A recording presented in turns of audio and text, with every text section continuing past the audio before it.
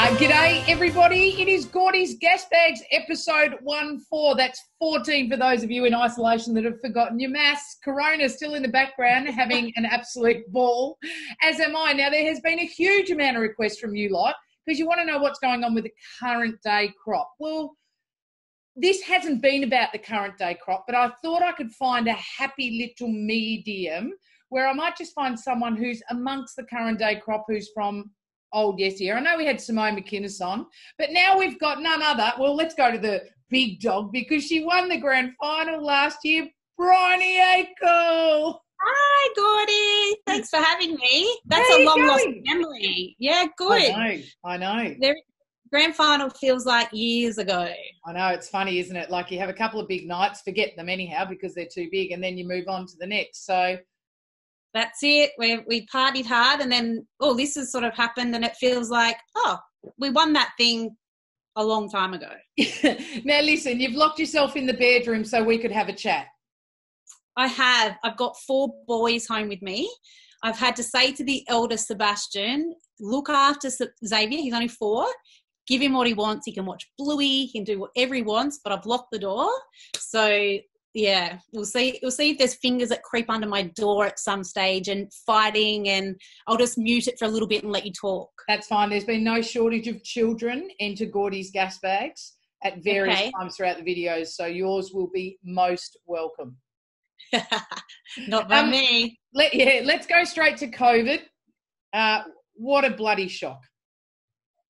What a shock, huh? I think for us leading into this, at the beginning, we'd gone to play Collingwood, and a few days later, we got home and got the call from the hotel we were staying in to say, you may need to go into quarantine because the Formula One drivers were staying at your hotel. Oh. So for us, it was a bit of a, I can't, not really. After that, that's when we just went, well, this thing's serious and we may not play. So, yeah, who would have ever thought, that this would ever happen? I know. And just prior to us recording, when I said, how are you going? G'day, Briony, how are you going? You said, you're over it. Yeah, I've loved the reset. I've loved going through my cupboards, cleaning out stuff, organising the boys. Now I'm like, take me back to work. I'm like, even 1 or 2 days a week, I just, I love it. And I've really missed it. Just probably the last 2 weeks. Yeah. Because I kind of like being at home, but now I'm ready to go. Let's get stuck into this. Yeah, I know. I think we're all starting to feel that the novelty is wearing off. Yeah, for sure. Hey, before we go and talk all things Suncorp, Super Netball and Swifts and whatnot, and we will get there, let's go back because you're a bit of a gun player yourself. I remember your days. No, don't shake your head like that. But why? But do you know what I find really interesting, though, is that, like you look at it and you go, look at the crop of players that you came through with. I mean, it was a tough time to make a powder blue team. It's always a tough time to make a powder blue team. But, I mean, you had some intriguing teammates along the way. Yeah, I think, thank you for that compliment. But I think I was surrounded by some amazing players that sort of dragged me with them. For that era, I look back and just go, wow. Lizzie and Kath and Selena Gilsonen and for that New South Wales talent, New South Wales never lost. So in that period of success, it was, the pathway was awesome and we were doing some really good stuff. I love the dog in the background. Bailey, I love it. Come here. Oh, no, Bailey doesn't want to come here. Sit down. She falls asleep when I was boring. It was tough, but I did love playing. I loved playing with them, and I do look back with lots of fond memories and good times. Yeah, I mean, I know you're really good friends with Coxie and with Lizzie, and we'll talk about that now because I actually think it's a really nice thing how when you came in and you took over the Swifts, and this has not been, this has been everywhere, so I'm not telling a new story, but you were really adamant that you wanted that true tradition and history and culture to come back to the club, and you picked the phone up immediately, didn't you? Yeah, I did, and I think, sitting back and watching when I wasn't coaching, I always supported the Swifties, and I was obviously coaching those lower levels, and for me, they had lost their way a little bit in terms of what it meant to wear the red dress. And, Liz and Kath have been awesome. Whenever I've needed, just a little note sent to the team, or, you know, just even advice around leadership and what that used to look like, having them, you know, to be able to bounce ideas off, like best in the world. And they've been super supportive, even though they never backed us, which is fine. Keep doing it, guys, next year. That's okay. But they were always super supportive behind the scenes, you know, great friends. And the fact that I always refer back to the legacy of the Swifts. We may not win, but I still want them to play the spirit of the game in what I know it was all about when it started. Yeah, well, you certainly have done that, my friend, without a doubt. Hey, growing up, did you have any idols? Like, you know, when you look and you think as a young kid, I'm looking up, who was the netball standout for you? Yeah, I was a bit of a netball nerd. I loved watching, you know, State League used to be played on a Saturday, and I'd make my mum leave me there all day so I could watch. And at that time, I could watch Sue Kenny. She'd come from Randwick and play Borkham Hills, and Sue Kenny, Carissa. I'd laugh because you've had all these people on that I've watched when I was growing up. And I think I showed you this just before. I know. This was me in the 91 World Champs, and Borkham Hills were the cheerleaders for Borco. So who's the long? So it's you. It's Vicky, and a girl came, Vanessa LaShawn, who played in the Firebirds. Actually, she's probably going to kill me because I didn't tell her I was going to show this. But yeah, I've got one with Carissa, with Sue. Very funny. But New South Wales had such great talent to look up to. So you know, you always wanted to be at that top level, and definitely Sue Kenny. I loved her. And so and I haven't spoken with Sue's yet, and I must do that, but.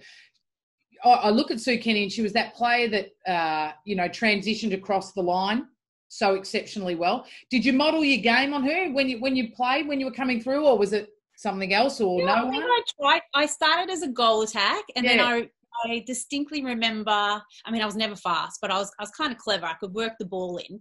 And when I got told by Maria Lynch that if you want to go further in this game, you're way too short, change positions. Yeah. Obviously, Sue was that player, and she had magic hands, and her Nat, I know you've spoken about Nat on here, played with Nat in State League, and just her making you get to the space that she wants you in, you just got there. Yeah. And those sort of players, just even playing with, and I think I'll just go back a step. I had a talk with our training partners, and I was sort of wanting them to go and watch old school netball. Yeah. And for me, I said, you need to go back and watch these athletes that we used to go and turn up and play State League. As you know, 16-year-olds were playing Carissa and the Randwick and Healy, and we were so arrogant to think we could win, and we used to get flogged by 50. But the fact that I could turn up to Anne Clark at Litcombe in New South Wales and play these superstars, just so cool. Huge. We got whipped every week, but it was so fun. I don't know how I put this across, but like I think we just all came through an era when I've been chatting with everyone where we're just so appreciative of the group before us. And it's not to say that the modern day player isn't, but they are so wrapped up in, you know, what is such a full-on program and in an experience of netball that sometimes I get nervous that they kind of have forgotten about yesteryear. Yeah, I know it probably doesn't always look like it, but we do always talk about going directly to the post, getting rid. I've heard you say so many times on these chats about direct play and their vision, and, you know, you don't have to take every second pass. And I don't think you can learn that unless you actually see it, right? Because they're fitter, faster, stronger, all that sort of stuff. I think they're amazing athletes, and they are still intelligent netball players. But I think the game back then was a bit slower, but smart, so smart. And my players probably get sick of me talking about the old days. They probably like roll their eyes and here she goes again on her little rant. But yeah, I think that legacy is huge with how successful we've been. So why wouldn't we want to play like that internationally as well? Well, yeah, across the board. Oh, gee, did you just say the word internationally? Yeah. You see, because I don't have any agenda when I talk on these, so I just wait for you to say something, and I think, oh, there's a little segue into the next one. So I'm now jumping to the end of this, but we're not leaving here anytime soon. So I want to talk about your decision to come in and with the Swifts, but you just said internationally. Are you applying? You're not. No. Why not? No. to be honest, I think I still have loads to learn. So, there's some great coaches out there that have, been doing this a lot longer than I have. And, I took this Swifties job, not expecting to be coaching the Swifts. So, in this time period. So I haven't applied. So that's a scoop. Swifties, I told you I wasn't applying. I haven't, but I'm super supportive of every other coach that puts it out there. Yeah. And I love the Swifts. I love the red dress. And, for me, having 4 kids, a young family, and a husband that we own 3 hairdressing salons, and it's super busy now. So, whoever gets that job, that is just a massive job, and probably taking the role now in the circumstances of where we're at, and, the pressure to win is huge. And I'm just super happy in Swiftie land and learning a lot. Anita Keelan is fantastic. She's been around a long time and has sort of helped me in this high performance environment. So no, it's not me, but I wish whoever is going for it the best of luck. All the very best. So let's have a look at your coaching. No, hold on. Let's pause that for the moment. I want to go back to you before where you said, you might often ring Liz Ellis up or Coxie up or whatever, particularly maybe around the topic of leadership. So are you telling me you think Liz Ellis was a good leader or just a pain in the ass? No, she was a bit of both. People were scared of Lizzie. I remember coming into the team and thinking you would not want to drop a ball with Lizzie at all. And what would happen? What would she do? I remember a few instances in training where we'd be just doing this basic drill. If you drop the ball, she would let you know about it. She would be like, no more. And then we had the good cop, bad cop. You'd look at Reagan Gilmore. Yeah. And you'd look at her and she'd be the one just to look at you and go, just breathe, it's all okay. But, all jokes aside, the year we won in 2001, I remember her saying, this is our year and nothing is going to stop me getting this championship. And you trained like, okay, Liz has said that and we're going to do that. So you just rose to the standard. But then obviously we all know and love her and we had a great laugh off the court. So you could always rely on Lizzie to get that winning intercept and, and also have that laugh off the court. So, yeah, she let a lot of the naughtiness off the court, but yeah, it was all fun. We know that. Does that sort of leadership exist in the modern game? I think it's a bit different now. To be honest, when I came into the Swifts and I had probably my first 3 months, I probably learned a lot what the modern day player will take and won't take. And I probably had to change my style a little bit to sort of go, right, you've really got to work with these players, old school saying, but I still think there's a time and place for that to say, that's not acceptable. And that's one thing that Liz's legacy has shone through in the Swifts is that I will stop a drill. I used to stop a drill and say, really, is this good enough to win a championship? Now players will stop. Sam Wallace will stop training and sort of say, is this the Swifts way? So, there is a time and a place for both. And I think, Liz's leadership was awesome. And obviously the reflection of the championships that they won under her was great. Julie Fitz was your coach during the CBT era? Yeah, she was. Yeah. She's my only coach. Well, I was going to say she's the only coach you had for that time. Tell me about the relationship with her. Who's now, your opponent, and not just your opponent, she's your crosstown rival, my friend. Yeah, it is a bit crazy. Very funny though. Only like 2 weeks ago, we were at the hairdressing salon together. She was in one mirror and our social distancing, and I was on the other. And yeah, we were talking all through, Jules and I get along really well. And I think, things obviously have changed a bit because we're going for that same title. So super, competitive. She's probably one of the most competitive people I've ever met. Yes. Really just so competitive. And I've probably even learnt that more so now that I'm coaching against her. Yeah. But she did make a joke only, I don't know, a few months ago at a function we were both at. She said, we used to be great friends, and I'm sure one day after this competition finishes, we'll be great friends again. And we both had a laugh, and I think at the end of the day, it's right. We I don't know many other codes where your opposition is down the corridor from you. Yeah. So, she obviously works out of the Giants building across the road, and I am at Netball New South Wales. But Jules has done a lot for the sport, and, to think that she's still coaching at this level, I'm like, I often say to her, how have you done this for so many years? and you're still relatively sane, Jules. And you know, and I mean, again, someone else that we could chat with, but, you know, she's had her setbacks, and that setback turned into a positive when she went across to New Zealand and then, you know, found her way back here through the Giants. So, you know, what an extraordinary career. Oh, I just take my hat off to her. You know, she left New South Wales probably thinking what her next coaching job was going to be, and, you know, to have success over there, and the loyalty of her players, you can just tell by, you know, people that want to be loyal to her and play for her. And yeah, she's done a lot for netball, and she's a lot for me. So and could very well be our next Diamonds coach. Yeah, absolutely. She's definitely in that mix. So 100%. I was sort of, I think she's up there, and she's probably done a lot for the sport to get there. So who knows? So, Brian, when you spend all your time, I mean, you're a coach that's come through the pathway and you've ticked your boxes, right? And you've had great success with New South Wales in, you know, through the juniors and then in the ANL.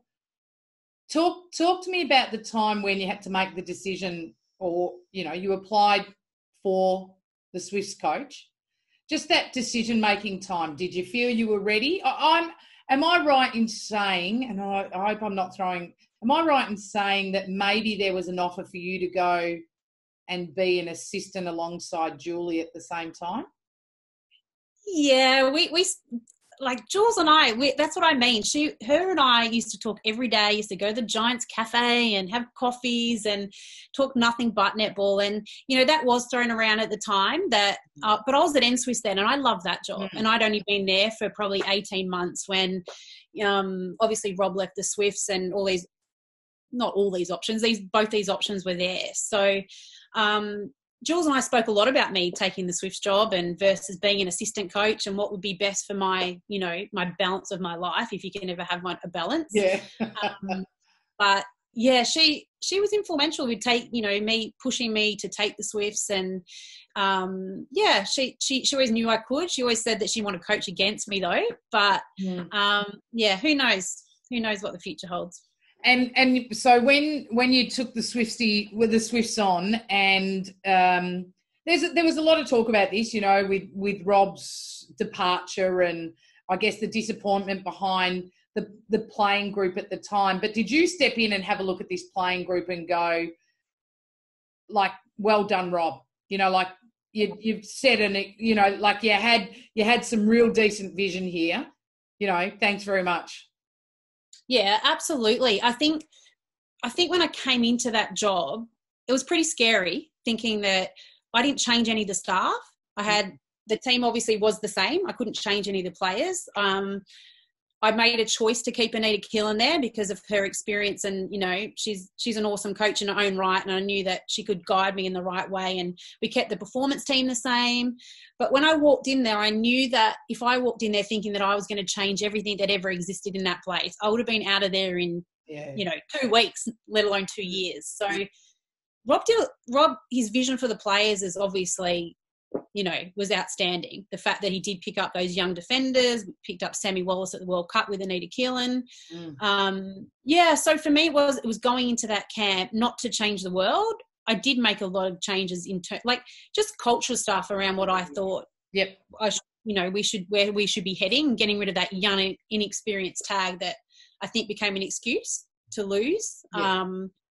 And just changing that belief. But yeah, he did a great job, and I often sort of go, things happen for a reason, whatever that is. But yeah, well, the reason was that they bought you a championship, mate, and you based off the back of you stepping in and taking it to a new level. So well done, without a doubt to you. I want to ask you give us some insight to these Swifts kids. Who is an absolute nightmare to coach? Oh, and I mean Sophie a nightmare in the nicest way. Sophie Garvin.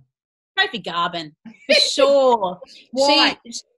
I can be talking and I start laughing because I look at her and I could be really serious, but she'll just make fun of what I've just said or some funny comment. And no, she is very funny in her own right, and she's probably going to get a big head watching this. So, no, but they all they've got this great energy all together, and she's definitely one that will come in and lighten the mood, but can switch like that into being, right, what do we need to do? Yeah.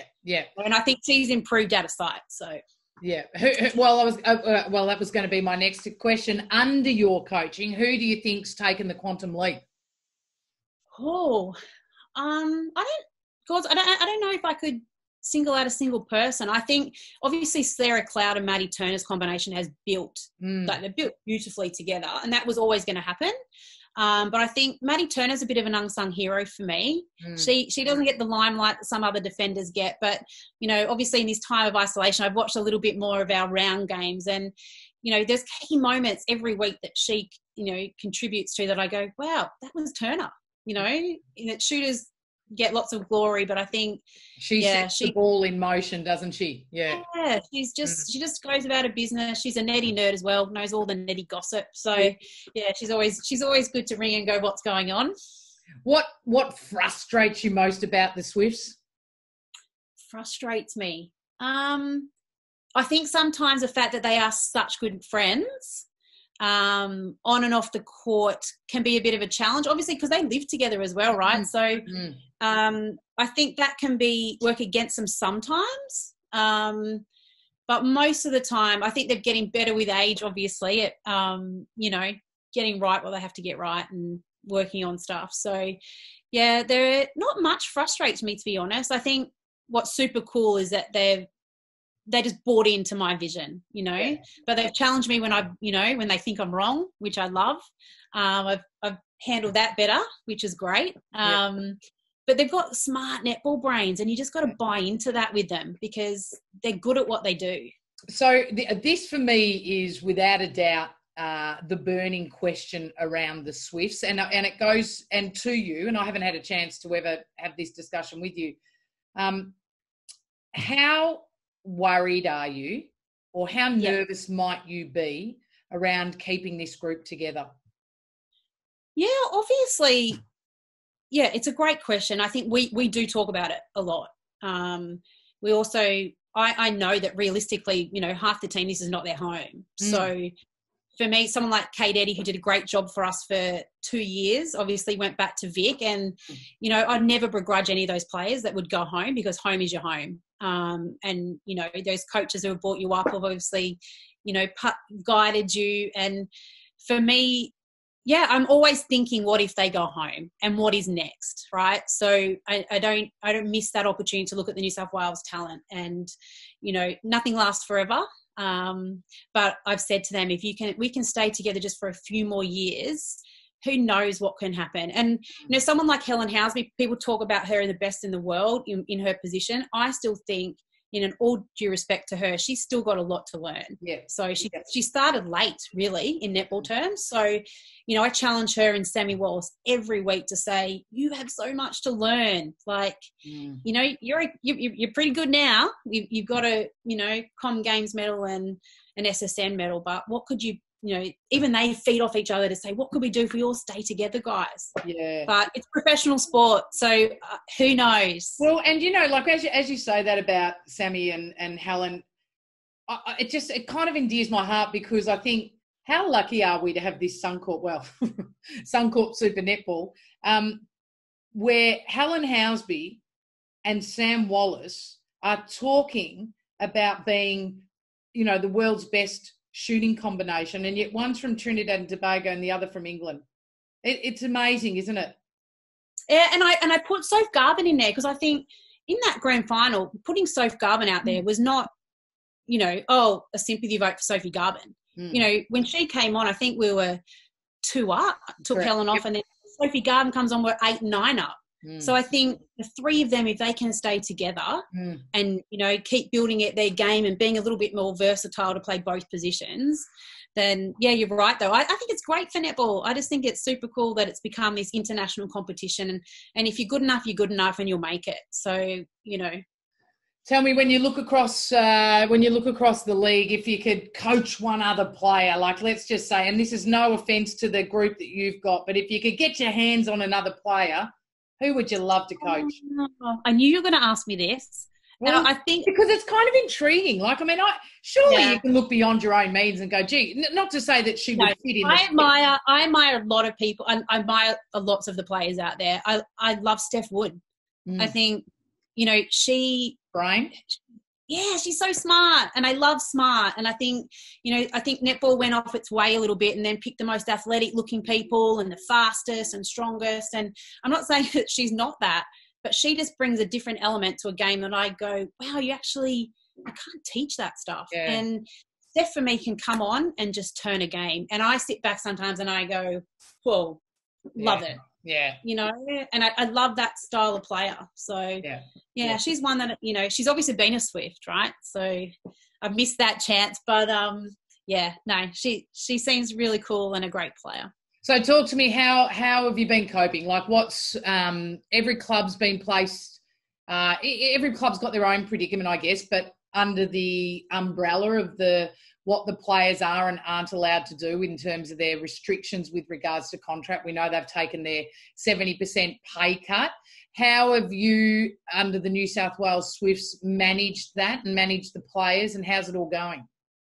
Yeah, to be honest, I think the girls have enjoyed going home for a bit and being able to train in their own environment. We've got the South Australians went home, except for Sarah Cloud. Nat Haythornthwaite's gone back to England. Yep. They've got their programs at the moment. They're allowed to do 7 hours a week under the agreement that they've made. So they're all set up at home with their gyms. We've been doing some Zoom bike sessions. In which the girls found out that I actually had a bike and now are asking if I'm actually doing it because I will block the screen when they're doing it. So, I didn't do the first couple, but Friday I did and I nearly died. Right. And then I made my boys do the Pilates session with the girls, and the 4 of us were dying in the lounge room doing this Zoom, but I put them in front of the video and me to the side. You probably just see my arm trying to do this stuff. And we do Trivia Tuesdays. We our sports site runs our Trivia Tuesdays. So I think we're trying to keep things as connected, I think is the word. Yeah. And I think the longer this goes on, that's what I'm worried about, is their mental state, especially like Helen and Sam, who have no family around them and obviously can't just get in the car and go and drive. So just staying connected to them and just doing the best we can. Well, and so I just pose to you, because none of us have the crystal ball and we don't know, but everyone's conversations, I believe, in the last week or so have started to shift to, I guess, a more positive outlook before the end of season 2020 for the league to come back. How does that place someone like you with, let's say, Nat Haythornthwaite, her capacity to be able to get back into the country if, in fact, we get a green light a little bit earlier than expected, but our borders remain closed? Yeah, I think we're in a bad position, to be honest. I don't know if those internationals will be able to come back. And, Nat, God bless her, has been texting every day sort of asking, do I have any news? And I'm like, I actually don't. And I am a bit worried for the game. I know probably 6 or 7 internationals have gone home. So, it's tough. I pray that those borders will reopen. And I think the only saving grace, if we get rugby league up and running or AFL, some other sports, maybe they'll be able to come back. But reality is not looking great at this stage. So it's tough, isn't it? You can just, I don't know. I have no answers to that. And, I just pray that Natty can come back and have another season with us. I want to ask you how you're feeling, because, we place a lot of focus on the players and that, but as a coach, the brain doesn't stop ticking. And as a coach, we like to control a lot of things, that tends to be an underlining nature of a lot of coaches. Are you are you struggling? I'm not, I don't think struggling is the right word. I think we connect every week in with our performance team. So for those that don't know, that's just everyone involved in Swifts land off the court. And I think for me, how I operate normally is my guys go and do that. They're the best at what they do. So I've let Lucas and Yowie, our S&C, and sort of run that. But I did say, we just had a meeting just before I was speaking to you, and I sort of said, right, time to get serious, because I think the light at the end of the tunnel is there. What does that look like for the timeline of our athletes? So just getting more information, Sam, around training, But if we didn't have this, be able to talk to each other like we do just on Zoom and have a laugh, then I think I would struggle. I think now that I can see a light, that we're talking dates, you know, when are we coming back, and whatever that looks like, at least there is a date. Whereas before I was like, what if we don't get to play netball at all? Yeah. You know, what's this going to do for our game? So. Oh, don't say that. It's frightening to even think about. No, it is. It is. Absolutely. Mate, very good to have a chat with you. And it's been really good, because this will give everyone a bit of an insight into, you know, the Suncorp Super Netball team and whatnot. So I think that's great, both for you and Simone. I'm really appreciative that both of you have accepted and said that you'd come on. I'll just quickly take you back before we finish with what I know will be your favourite part of this episode. But I'll just before I leave and let the 4-year-old in. Is that what you meant? Oh, yeah. And his fingers are at the door, by the way. I can hear him. Oh, really? Excellent. Yeah. So I want to take you back. So in linking with the fact that you're going to have to do some karaoke for me, I have no doubt that in those moments when the Swifts won and held up trophies and you all went out and celebrated, there would have been some serious singing done by yourself and the girls during that time. Do you know, to be honest, we went back into that change room. I think I was actually silent. I actually couldn't believe that we bloody won it. And I remember we had champagne. I don't even know where that came from. Yeah. And I sort of sat there and I was sort of like dumbfounded. Like, just the girls would sing our Swift song and I would clap, but I actually think, I'm not even here. I'm just like, got back to the hotel. We had a party ready.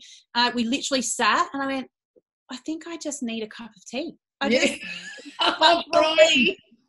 was such a relief. I was like, oh, we've done it. I can't believe we've done this, right? And yeah, I'm sure there was singing, but it's a bit of a blur. I just wanted to sit and go, oh, I just need to save it. This may never happen again. Does that Swift songs that you sang then still exist in the club today? Yeah. It goes like how? Like, always a Swift. I don't even know the words. It's something. Are you sure it's your bloody club song? Oh, no, we have two. We have one when we win, and then Maddie Proud gets these tunes in your head that she just sings stupid stuff and it gets stuck in your head all day. And we are talking about Maddie Proud, and therefore that does not surprise me. Yeah, Maddie Proud. Writing another book. I'm sure you've heard it 50,000 times. I don't reckon that I should be getting royalties from that kid for the amount of time I have promoted Grace on the court. There's another one, Maddie Proud, dropping it right in here on GORDYS GASBAGS. Grace on the court. Number two. I know, it's crazy. I'd be a millionaire, I'm sure. Right, kiddo, karaoke time. What do you got for me? So I don't have one. We have to have one. Otherwise, I'm going to delete this bloody episode. Well, I was thinking like girls just want to have fun. Well, that's fine by me. But you have to sing with me, like just a little bit of it. Okay. All right. Well, what I'll do, I'll tell you what I'll do for you. I'll say yes that I'm going to sing with you, like I say yes to everybody on GORDYS GASBAGS that says, will you sing with me? And then if you notice, I go mute. And I'll start singing, and then it's over and done with, because this is the only part that I'm worried about with this interview. Really? Well, how about I get Bailey? Bailey, come here, darling. Come here. Come on. Up you come. Come up here. Come on. Up. Come on. Come on. Up. Come on. Up. You can do it. Go. No? The dog doesn't even want to join in. Oh, there we go. All right. Bailey's going to sing with you. Okay. Stand by me. Oh, stand by me. And that's all. No, you're going to get from me. Briony, Akle, terrific stuff having a chat with you. I mean, I have said it to you before, but congratulations on an extraordinary start to your high-performance coaching and with the Swifts, what you did. So many, we mightn't have backed you in, but we love the fact that you won. That's, like when I say we didn't back you in because we thought the Lightning might have taken it out, but we dearly loved it, and I celebrated hard for you, darling. Don't worry about that. So thanks, Sue. You're a legend. Unreal. Really good. All the very best, and hopefully, we'll see you on Suncorp Super Netball Court in season 2020. We can only hope. We can only hope. Champion. Okay. Thanks, guys. See you.